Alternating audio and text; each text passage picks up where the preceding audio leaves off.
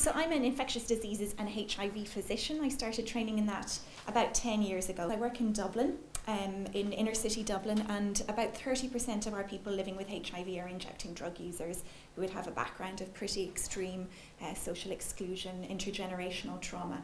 And my interest in that continued to develop, and I did some work here in London with the Faculty for Homelessness and Inclusion Health, and then went back to Dublin and started to get into the field of ageing, as I could see that this was a really important lens to be looking at the people that I work with. So I'm actually going to start here with a case study, which is very apt today because the people that I'm going to tell you about, called Iola and William, met when they were living in London. And these are two of my favourite patients. I have lots of favourite patients, but these are two for many reasons. One is that William has a really cool hat with loads of badges on it, it's a London thing apparently, that he picked up when he was living here, and now he still wears his hat with all his badges.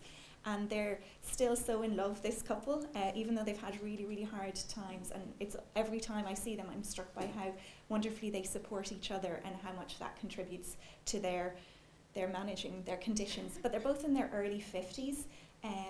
William mobilises with a Zimmer frame. Iola has lots of difficulty mobilising. They both have a lot of chronic diseases. Iola has really, really bad chronic obstructive pulmonary disease and a lot of cardiovascular disease. They both have cognitive impairment, difficulty keeping track of all their appointments.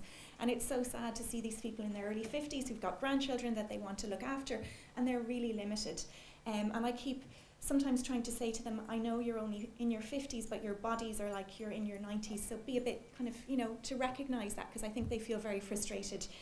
And what's also striking is how poorly the system can cope with them. So because they're under 65, they're not eligible for the home care supports that older people would have access to. So they're very characteristic of the patients that I see who have very high rehab needs. And they're also characteristic in their backstory, which is a background of social exclusion, injecting drug use in the past, prison stays for William, and how that's contributed to things. So we all know that when we look at somebody of the same age, I had a taxi driver in Dublin recently, and I was struck because he looked about 30 and he was actually in his mid-60s, and I said to him, what's the secret? And he basically did an aging lecture in the taxi. So he told me, yeah, my mom and all her sisters and brothers lived until their 90s, and they're all really healthy, and I don't smoke and I exercise and I have a great life and I love it. And there was successful aging in a package. But then, the contrast is that then there are other people of the same chronological age who biologically, functionally, and how they feel are a totally different age to what their passport says if they have one. And there's loads of ways to try and capture this. So some of my background is in immunology and real cellular stuff, so you can play around with cells and try and get to see the age on a cellular level. At frailty scores, as Jaime was talking about in referrals to their clinic, you can look at multimorbidity, you can look at how likely somebody is to die, and they're all essentially telling you the same thing. And we know from work looking at multimorbidity and HIV that people living with HIV probably age about 5 years more rapidly than people without HIV. This is for a lot of reasons that remain to be teased out. But not everybody with HIV ages prematurely. And I think we're really seeing that increasingly as the drugs are less toxic in particular, because I think that came out in the story that Jaime was telling us about the man who had the peripheral neuropathy who'd been treated with the older HIV drugs. But we see a lot of people who are aging more slowly than normal in our HIV clinic. So for me, a lot of it comes down to social status, to social experiences, to people's social context. And this, for me, is a really, really seminal paper that came out last year, about a year ago, in The Lancet. And it spoke to me in many ways. The first way is that if you think about anybody that you know who has been, say, homeless, think, have they been in prison? Usually they have. Have they exchanged sex for money or drugs? Frequently they have. Do they have addiction disorders? Frequently they have. So we kind of separate people out into these groups, but actually that's the same person, and we're talking about the same experience.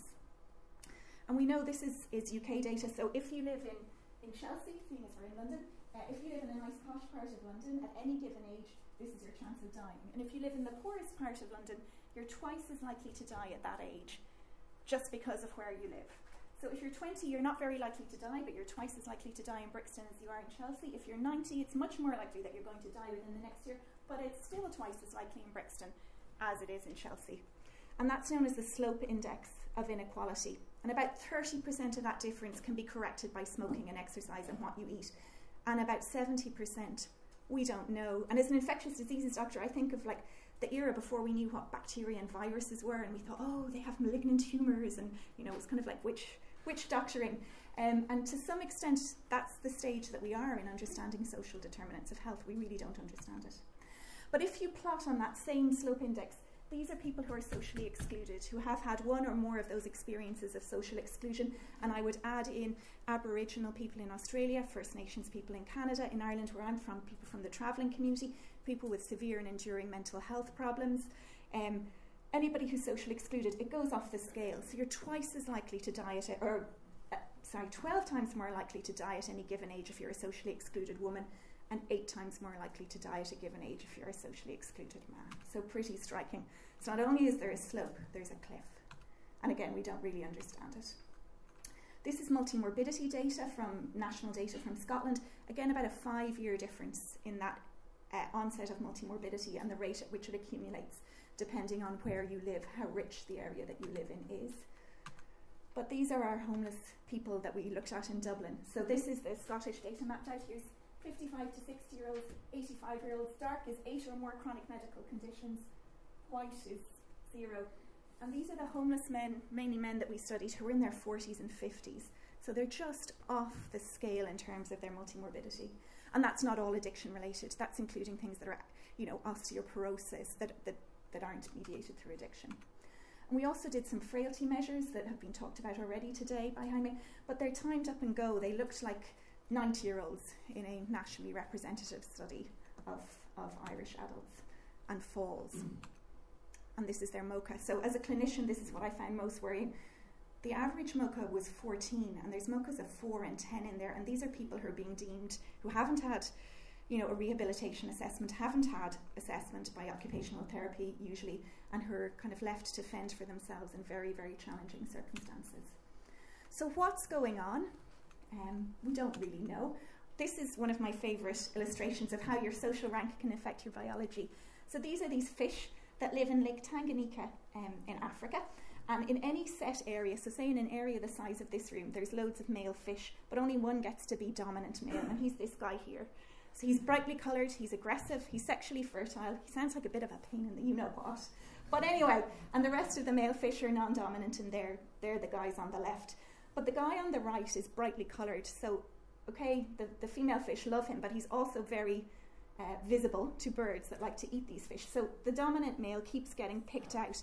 And in that area, after there's no longer a dominant male, one of the non-dominant males will change their biology, change what proteins their genes are transcribing, and become the guy on the right. Like, it's amazing. And this is fish. They don't have very complicated social systems. I don't know. Anyway, so because of my background in immunology, we know that our bodies are primed to see danger. So they'll see viruses, they'll see bacteria, they'll see tissue injury. But what I propose is that because we are social animals, we see social stress, we see social exclusion, not being part of the tribe as much as a danger, and our bodies respond to it in the same way. And we know the theory for how HIV is causing accelerated aging is through inflammation. And I would hypothesize that social stress can cause inflammation too. And where we, certainly in Dublin, are really seeing the accelerated aging in people living with HIV is where people have the two things. So they have a chronic viral infection, HIV or hepatitis C, and then they also have huge social stress. And this is work on primates showing the same thing, but basically based on your rank, your white blood cells do different things. So it very much comes down to adverse childhood experiences. I presume everybody here knows about them. This is really important when you're thinking about meeting those health needs. So when you're very small and somebody abuses you, if I punch you, Colin, which I'm not going to do, now, in this room, you could punch me back, or you could call somebody to help you, or you could do loads of things. But if I punched you when you were very small, or abused you when you were very small, and I was your parent, you don't have those tools at your disposal. So abuse, and particularly neglect in childhood, have very, very profound effects on people's biology and behaviour. And when you're looking in socially excluded populations, in the general population, most people have 1 or maybe 2 adverse childhood events.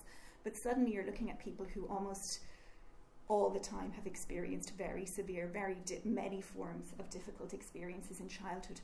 And that has very, very profound effects on people's behaviours that I think as healthcare providers, we can be very poor at addressing. So our standard way sometimes of dealing with people who use drugs used to be, well, you know, stop it. It's very bad for your health. You will die. Like, as if, I don't know, did we think they didn't realise that? It's not that simple. And in terms of expecting people to engage in scheduled healthcare, whether that's doing exercise, coming into clinic, doing all those things that we're trying to provide, all of those rely on you having self-worth, on you having a vision of yourself 10 to 20 years down the line, of you having the ability to read and plan your schedule. There's loads of skills in there that we as healthcare providers tend to take for granted, but that we're not properly set up to provide services to people who may not have those skills. So what we are trying to develop in Dublin is a specialty called inclusion health, which is recognising that people who are excluded have very complex, very specific needs, and that they need to be met by a specialist, specially trained providers. Similar in many ways to a geriatric model, because you can't, you know, it's not something you can fix with a pill. You need to work very much as part of a team with lots of people from different areas. And we've found it really helpful. I think it reduces provider stress and it improves patient outcomes, and I'm hoping from this, I've already got loads of great ideas from today that I can rob and put into our inclusion health service. So thank you very much.